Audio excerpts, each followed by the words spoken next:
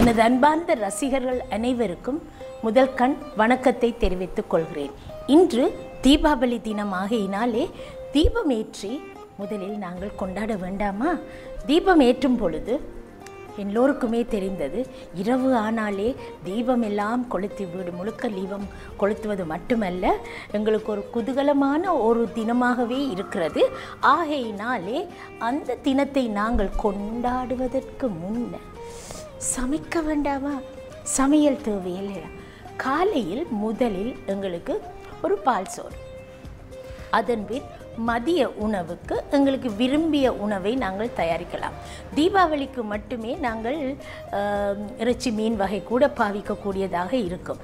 ஆகையினால் உங்களுக்காக இன்று சுவையான ஒரு சாதம் சமைக்க போகிறேன். சேவரி ரைஸ் என்று சொல்வது. அதை நீங்கள் இன்று முடியாவிட்டால் நாளையும் செய்து பார்க்கலாம் இல்லையா? சேவரி ரைஸ் செய்ய தேவையான பொருட்கள்: சம்பா அரிசி 1 கப், வெண்ணெய், தேங்காய் எண்ணெய், பிரிஞ்சி இலை, வெங்காயம், ஏலக்காய், கிராம்பு, கருவா, சாதிக்காய்ப்பூ, ஸ்டார் அனீஸ், கருவேப்பிள்ளை, ரம்பை, உப்பு மற்றும் தேவையான அளவு தண்ணீர். சேவரி ரைஸ் கறிக்கு தேவையான பொருட்கள்: கோழி இறைச்சி, இறால், மஞ்சள், மிளகுத்தூள், எண்ணெய், வெங்காயம், நறுக்கிய பூண்டு, கருவேப்பிள்ளை, கரிமிளகாய், தக்காளி, குடை மிளகாய், பச்சை பட்டாணி, கஜு, பிளம்ஸ் மற்றும் பார்ஸ்லி இலை. நான் இப்பொழுது செய்ய போவது, ஒரு பெரிய பாத்திரத்தை எடுத்திருக்கிறேன். அந்த பாத்திரத்தில்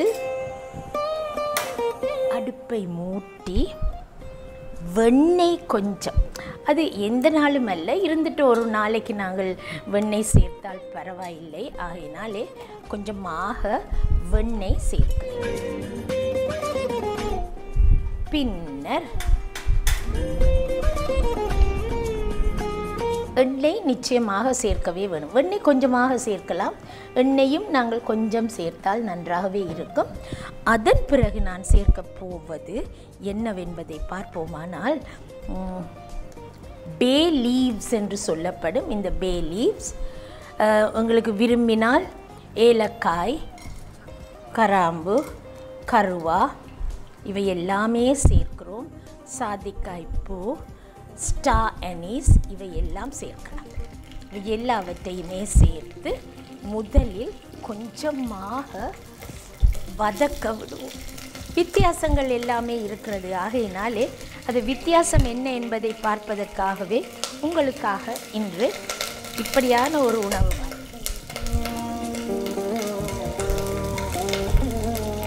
கொஞ்சமாக அது வடிக்கத்தான் போகிறது, பிரச்சனையே இல்லை. ரம்ப,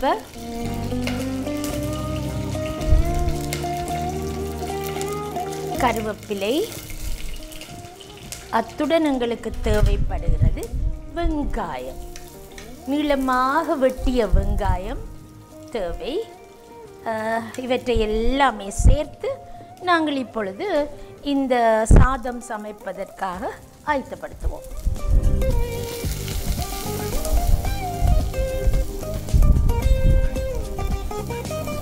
கொஞ்சமாக இது வதங்கி வரட்டும். வதங்கி வரும் பொழுது சம்பா அரிசியில் செய்த சாதமாக இருக்கலாம், இல்லாவிட்டால் பாஸ்மதி அரிசியாக கூட இருக்கலாம். ஆகையினாலே பாஸ்மதி அரிசி என்றால் கொஞ்சம் நேரம் தண்ணீரில் ஊற வைக்க வேணும். சம்பா அரிசி என்றால் அப்படியே நாங்கள் அதை போடலாம். 1 கோப்பை அரிசி,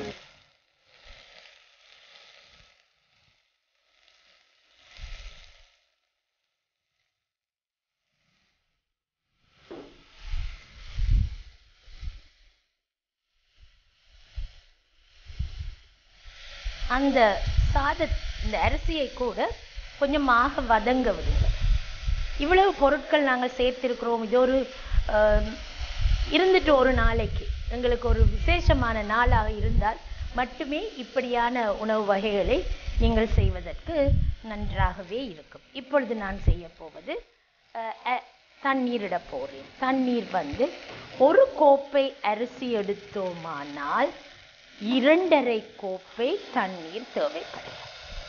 2½ கோப்பை.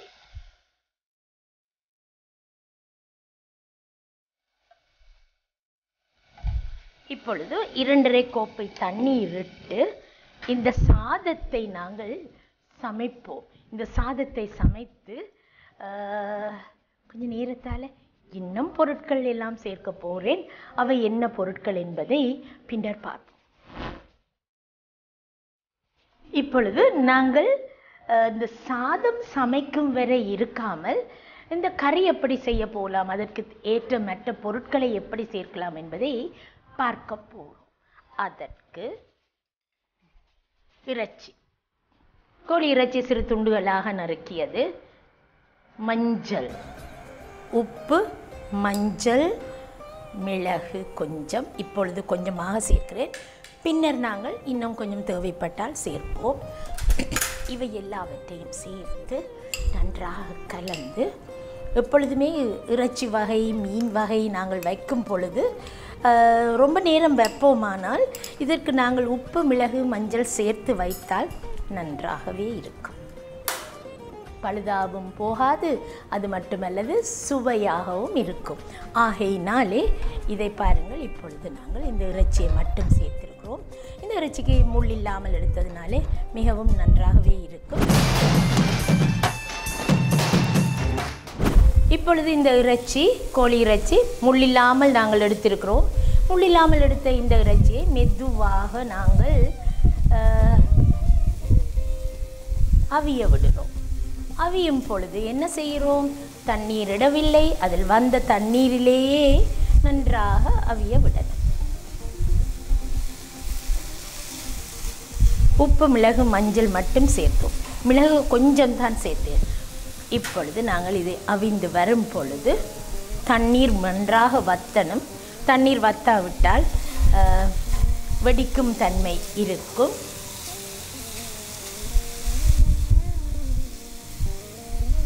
இப்பொழுது எண்ணெய் கொஞ்சம் சேர்க்கிறேன். தண்ணீர் இல்லை இல்லையா,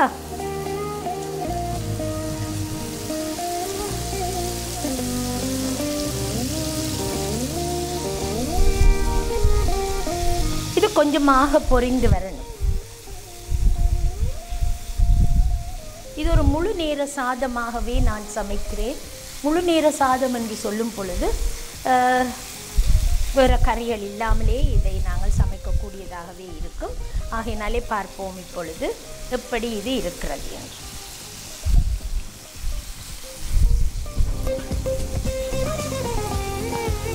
இது பொரிந்து வரும் வரை வெங்காயத்தை சேர்க்கிறேன். ரொம்ப வெங்காயம் எங்களுக்கு தேவைப்படுகிறது. ஆகையினாலே ரொம்ப வெங்காயம் நான் சேர்த்திருக்கிறேன். உள்ளியும் எங்களுக்கு தேவைப்படுகிறது.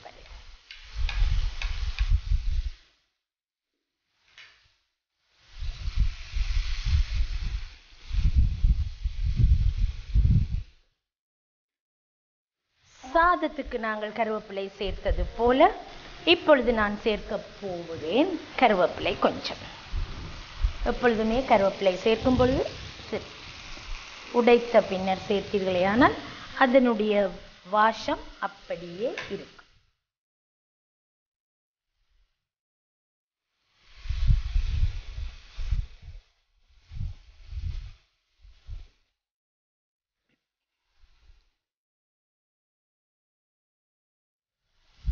நன்றாக பொரியணும். இது பொரிந்து வரும் பொழுது தான் நான் இன்னும் சில பொருட்கள் சேர்க்க போகிறேன். அதாவது கேரட், விரும்பினால் கொஞ்சம் சேர்க்கலாம், கேரட் வேண்டாம் என்றால் விட்டுடுவோம். கரிமிளகாய் பெரிய துண்டுகளாக நறுக்கியது, அதையும் சேர்த்து.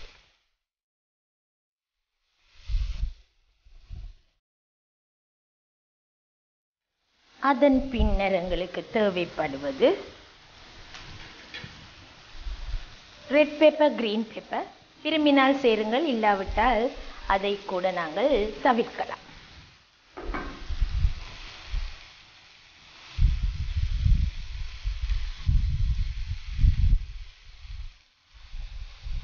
இப்பொழுது இது நன்றாகவே வதங்கி பொரிந்து வரணும்.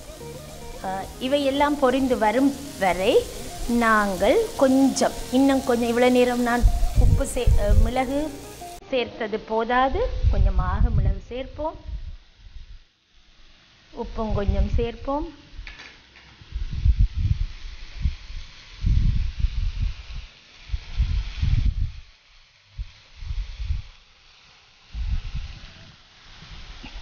இது நன்றாக வதங்கி வரும் பொழுது தான் இறால் இருக்கிறது, இறாலை நான் சேர்க்க போகிறேன். அதே போல் தக்காளி பழமும் இருக்கிறது, அதையும் கடைசியாக சேர்ப்போம்.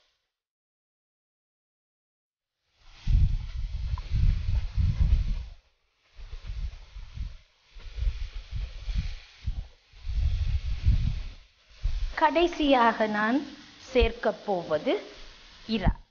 இறாலுக்கு கொஞ்சம் விரும்பினால் சேருங்கள், இல்லாவிட்டால் இந்த இறைச்சியோடு மட்டும் நாங்கள் இதை விடலாம்.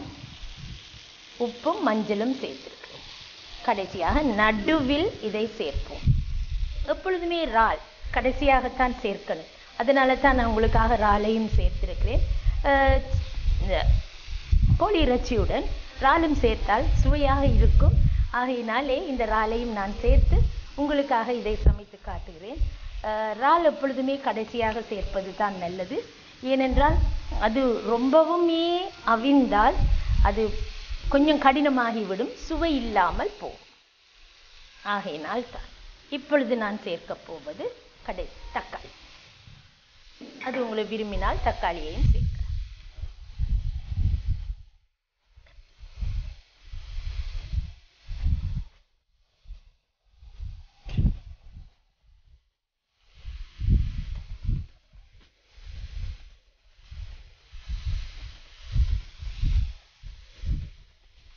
நன்றாகவே இதை சமைத்து எடுப்போம். கடைசியாக நான் சேர்ப்பது ஒரு சுவையூட்டி, அதாவது இந்த கறிக்கு ஏற்ற சுவையூட்டியாக ஒரு சிக்கன் கியூப், பின்னர் கொஞ்சமாக ஸ்டாக்,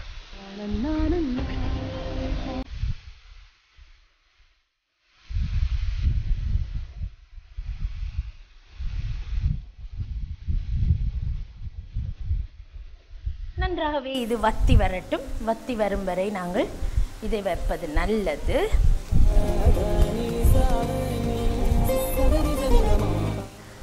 வத்தி வரும் பொழுது கொஞ்சம் தயிர் சேர்க்கிறேன். தயிர் நான் சாதத்துக்கு வைத்திருக்கிறேன். கொஞ்சமாக இந்த தயிரை இப்பொழுது இதனுடன் சேர்க்கிறேன். அது கொஞ்சம் சுவையூட்டியாகவே இருக்கும். சுவையூட்டி சேர்த்தோம், ஸ்டாக் சேர்த்தோம். இப்பொழுது தயிர் ஒரு 2 தேக்கரண்டி போல் சேர்த்திருக்கிறேன். இவை எல்லாவற்றையும் சேர்த்து இப்பொழுது இவ்வகையான ஒரு உணவு நாங்கள் தயாரித்து சாதம் சமைத்து தயாராக இருக்கும். அதை நாங்கள் இப்பொழுது என்ன செய்ய போகிறோம் என்பதை பார்ப்போம்.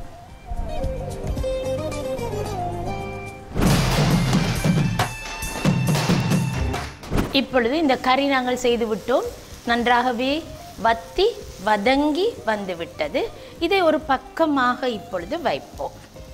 சாதம் சமைத்துட்டோம், அதே போல் கறியும் நாங்கள் செய்து விட்டோம்.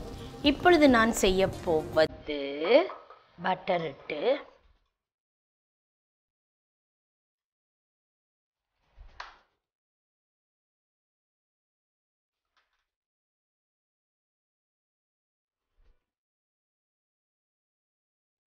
இது சற்றே சூடான பின்னர் பிளம்ஸ், காஜு இரண்டையும் சேர்த்து கொஞ்சம் வதங்க விடுவோம். இது உங்களுக்கு வதங்கி வந்தால் தான் நன்றாக இருக்கும். ஏனென்றால் சாதத்துடன் நாங்கள் சேர்க்க போகிறோம். ஆகையினால இது வதங்கி வரணும்.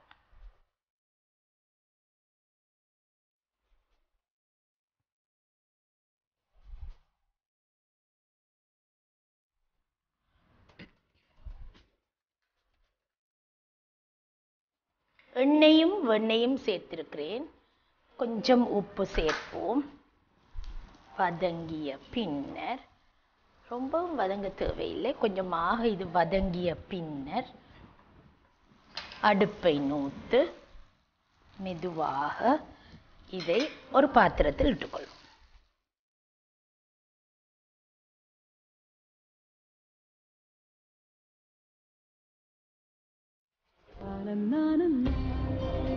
கொஞ்சமாக இதை நான் வதக்கி எடுத்திருக்கிறேன். அதே போல் இப்போ உங்களுக்கு பச்சை பட்டாணி இருக்கிறது, அதாவது கிரீன் பீஸ் என்று சொல்வோம். அதையும் இதே பாத்திரத்தில் இட்டு சற்றே வதக்கி எடுப்போம்.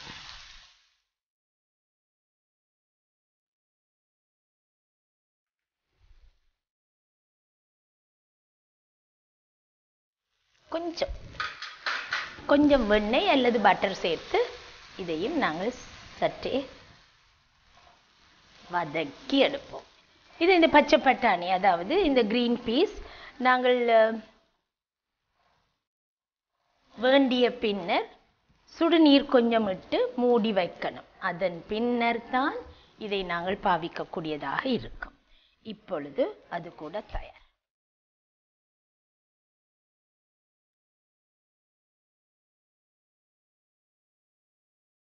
சமைத்த இந்த சாதத்தை என்ன செய்ய போறேன் என்று பார்ப்போமானால், இதற்கு இப்பொழுது சமைத்த பின்னர் கொஞ்சமாக ஸ்டாக் சேர்க்கிறேன்.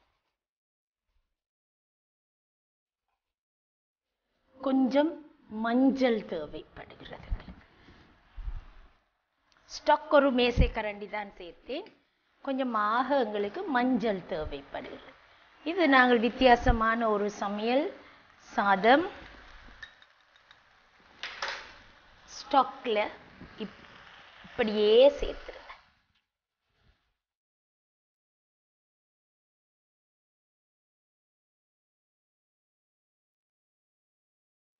இந்த சாதத்துடன் இப்பொழுது நாங்கள்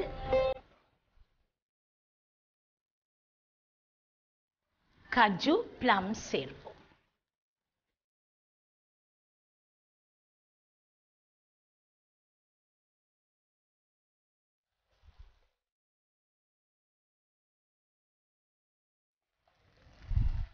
தயிர் வைத்திருக்கிறேன் இல்லையா, இந்த தயிரை இப்பொழுது சேர்ப்போம்.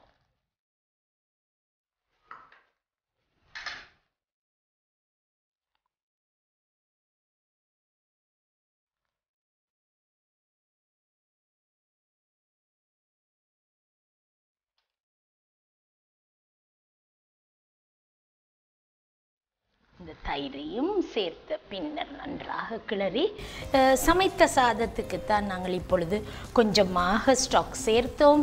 பின்னர் பழங்கள், அதாவது காஜு பிளம் சேர்த்தோம். தயிர் சேர்த்திருக்கிறோம். ஒரு கோப்பை தயிர், இல்லாவிட்டால் ஒரு மேசை கரண்டி தயிர் சேர்த்தாலும் பரவாயில்லை. அது கூட உங்களுக்கு விருப்பம் இல்லை என்றால் பால் சேர்க்கலாம். ஒரு மேசை கரண்டி பால், பசுப்பால், தேங்காய்ப்பால், எங்களுக்கு விரும்பிய பால். தேங்காய் பாலை விட பசுப்பால் நன்றாகவே இருக்கும். இதெல்லாம் சேர்த்து நன்றாக கலந்திருக்கிறோம். இப்பொழுது இந்த சாதம் தயார், இந்த கறி தயார். இவை எல்லாவற்றையும் எப்படி நாங்கள் இப்பொழுது சேர்க்க போகிறோம் என்பதை பார்ப்போம். இப்பொழுது இது எல்லாவற்றையும் எப்படி நாங்கள் சேர்க்க போகிறோம் என்பதை பார்ப்போம். இந்த சாதம் நான் செய்த முறை உங்களுக்கு தெரிந்திருக்கும் என்று நினைக்கிறேன். முதல் சாதத்தை சமைத்தோம். சாதம் சமைத்த பின்னர் அதற்கு நாங்கள் ஸ்டாக், தயிர் எல்லாமே சேர்த்திருக்கிறோம். பழங்கள் கூட, அதாவது காஜு பிளம்ஸ் கூட சேர்த்து நன்றாகவே இதை சமைத்து தயாராக வைத்திருக்கிறோம். அதே போல் கறி தயாராக இருக்கிறது. இப்பொழுது நான் முதலில் என்ன செய்ய போகிறேன் என்றால், ஒரு பிளேட் எடுத்து அதில் சாதம், அதை நாங்கள் கொஞ்சமாக சேர்ப்போம். இந்த பே லீவ்ஸ் இருக்கிறது, அவற்றை நாங்கள் நீக்கிவிட வேண்டும். ரொம்ப தேவையில்லை. நாங்கள் இந்த சாதம் செய்து வைத்தால், கறி தனியாகவும் சாதம் தனியாகவும் வைத்தால் கூட பிரச்சனையே இல்லை. ஆனாலும் இப்பொழுது நான் என்ன செய்ய போகிறேன் என்றால், இதில் கொஞ்சம் சேர்க்க போகிறேன்.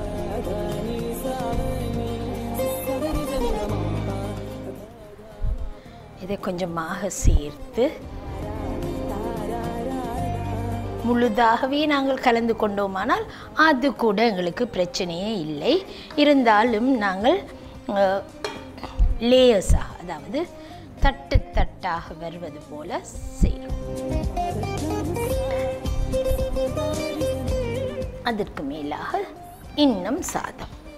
இவை எல்லாமே எங்களுக்கு இந்த தீபம் ஏற்றும் நாள் தீபாவளி அன்று எங்களுக்கு சமையலுக்கு எடுப்பதற்கு மிகவும் நன்றாகவே இருக்கும். ஏனென்றால் மற்ற நாட்களில் நாங்கள் இப்படியான உணவு நாங்கள் செய்வது இல்லை.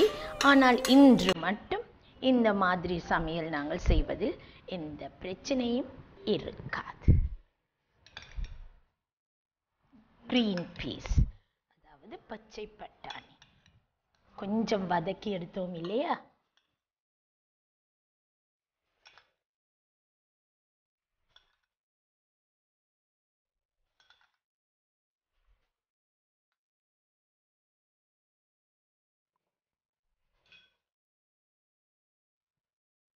அழகாக இருக்க வேண்டாமா?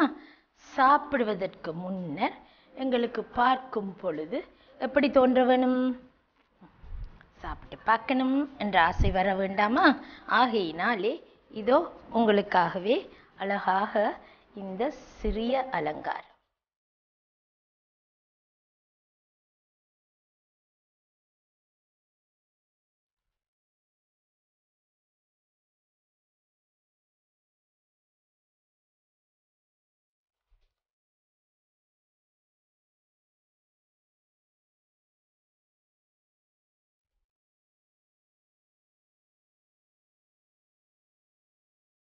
கொஞ்சம் கலர்ஃபுல்லாக, அதாவது கொஞ்சம் நிறமாக இருக்க வேண்டாமா?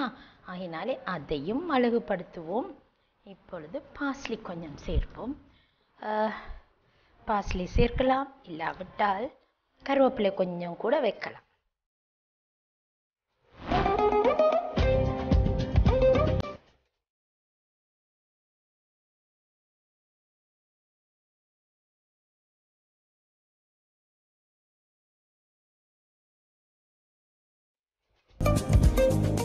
தீபத் திருநாளன்று உங்களுக்காகவே என்னுடைய சமர்ப்பணமாக இந்த சேவரி ரைஸ் நான் செய்திருக்கிறேன்.